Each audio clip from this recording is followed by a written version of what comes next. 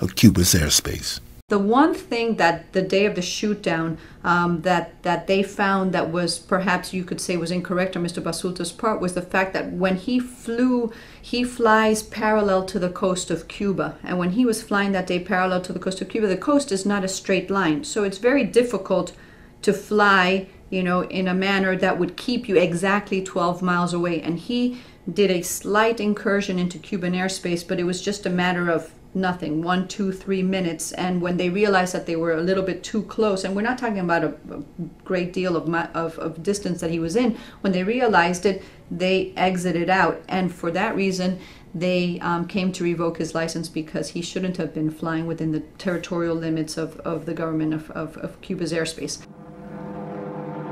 It didn't really make a difference because Mr. Basulto does not need his license to fly his airplane. If you fly in an airplane with a licensed pilot sitting next to you, you can fly the plane. And unfortunately, some of the young kids that got shot down, and they made these little stickers, not stickers, they were these little flyers, tiny. I think I have a copy here, I'll show you. They figured out a way that with the winds from international airspace, they could fly, open up the back of the airplane, and release thousands of these leaflets, and they would end up all over Havana, which is what he did. He went up with these young kids that unfortunately got shot down, and they released thousands of these leaflets, and they fell all over.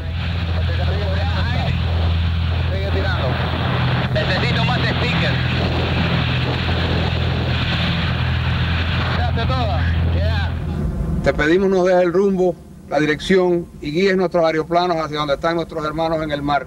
José Basulto, initially, in the early part of his life, he was trained by the CIA, he fought in the Bay of Pigs, he infiltrated Cuba, and yes, he was taught to have a violent background. Not that, I mean, he's never killed anybody in his life, thank God, but he was trained by the U.S. for that.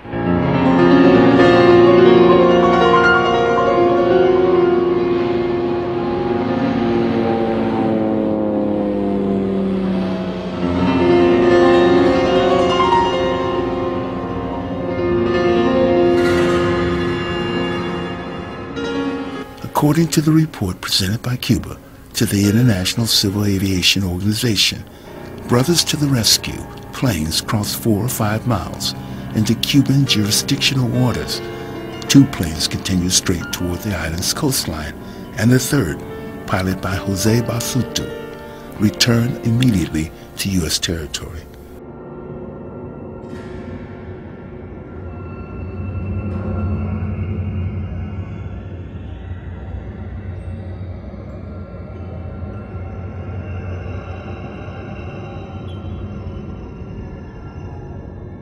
Major Ramon Hernandez, now Chief of Operations in an Eastern Cuba military unit, testified on his reconnaissance mission to find the remains of the Brothers to the Rescue planes.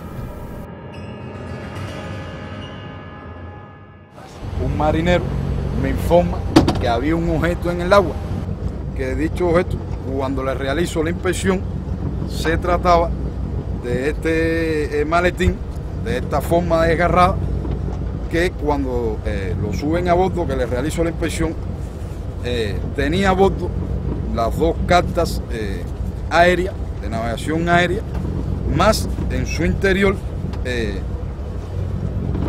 dentro del bolsillo, un cargador de batería.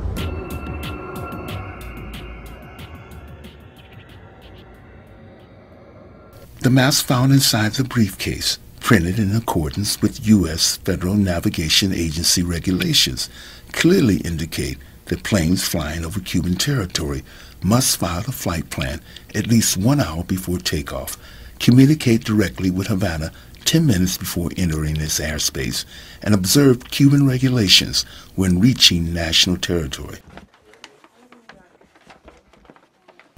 Defense counsel Paul McKenna called several witnesses before the jury to help him validate the thesis that the planes fell over Cuban territorial water.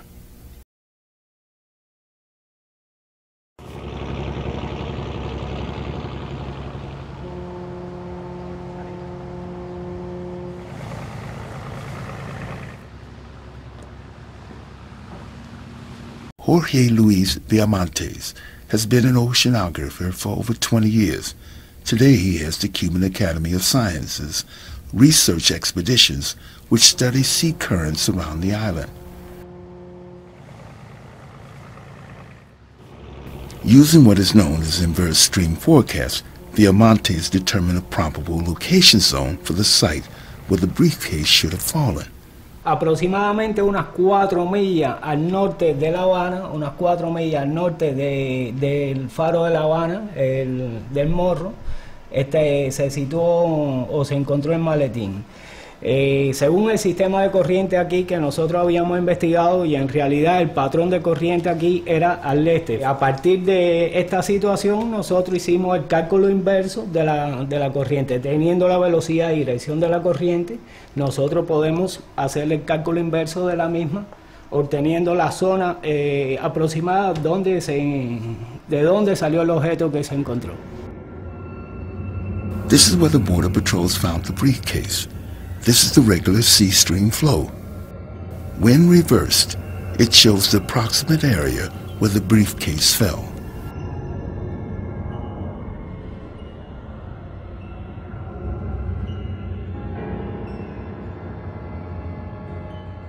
Lieutenant Colonel Cecilio Martinez was the radar crew chief of the nearby coastal region on the day of the events.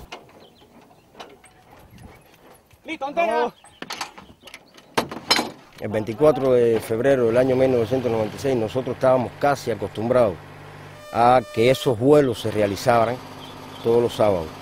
Aproximadamente a las 14:30 aparece el primer objetivo en la pantalla. Es destacar de que estos objetivos tienen características subgéneris. Son objetivos que vuelan a baja y muy baja altura y a poca velocidad. Al ser detectado ya, ordeno conectar marca de distancia y marca de azimut y pasar el radar a girar a 6 revoluciones por minuto con el objetivo de obtener más datos sobre él. Téngase en cuenta que a 6 revoluciones por minuto nuestro radar ilumina el blanco cada 20 segundos. No obstante, la discreción que teníamos en la plancheta era de 1 minuto para ganar en precisión. Las avionetas continuaron entrando aproximadamente hasta las 15:05, continuaron entrando. Entraron 3 avionetas. Hicieron incursión al norte de La Habana. De esas 3 avionetas, una regresó. Las otras 2 nosotros las perdimos de nuestras pantallas. Hicimos la marcación en la plancheta y pudimos determinar trazo a trazo cuál fue el nivel de violación que tuvieron esas avionetas. In the illustration made by the radar operator Cecilio, we can clearly follow the aircraft over Cuban territory.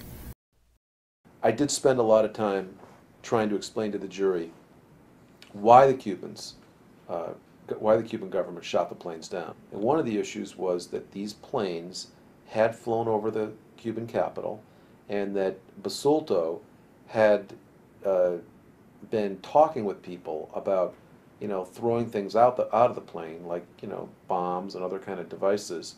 So it wasn't just simply a question of, a civilian plane in their airspace. These planes could pose a threat. And, not too long after the verdict came out in this case, that the following fall, we had 911, where planes did run into buildings, and maybe at that time of our trial, the government argued how preposterous it was that any plane posed a threat to Cuba. Well, planes have to follow certain rules, and these planes weren't. They were flying however they wanted, breaking all the rules of civil aviation, flying in restricted airspaces. Cuba, just like Washington, D.C., has restricted airspace over Havana.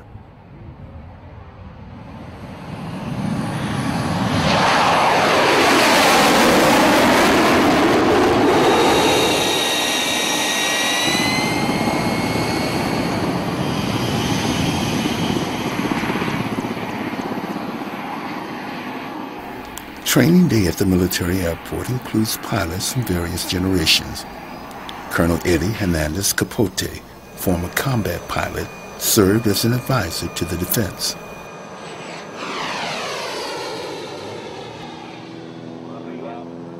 Es interesante también que en este vuelo, cuando Basulto va regresando, hay un momento que los radares nuestros lo pierden.